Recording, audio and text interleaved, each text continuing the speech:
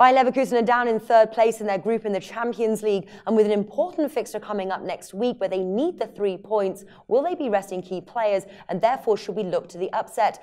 Alex from NBCasino.com, what are you thinking? Not a lot of words about this game. With no goals scored in the last 3 matches, Leverkusen coming after Eintracht, I'm saying. Leverkusen coming after 2 lost games. Interesting match, hard to predict.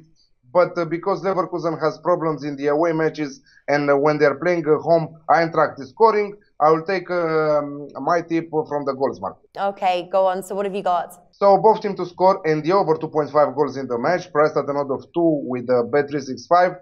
I think we should risk also a small stake on the victory of Leverkusen. Okay, all right then. I'm actually taking both teams to score here, 1.65 bet Victor. Not a huge amount of odds. I do like the bet though. I think it's going to be close. I actually wouldn't be surprised if it was a 1-1 draw, hence why I'm going for the both teams to score there. That's obviously a sort of a similar, the same result actually that we saw last year at Leverkusen. So that's what I'm going to go for, both teams to score. 1.65 enough to play that bet on its own, Alex? Yeah, but I will play it in combination with another bet. You're not risking so much as I do, but yeah, it's a good bet also. All right, wonderful. That was Alex there giving his official tips for this match.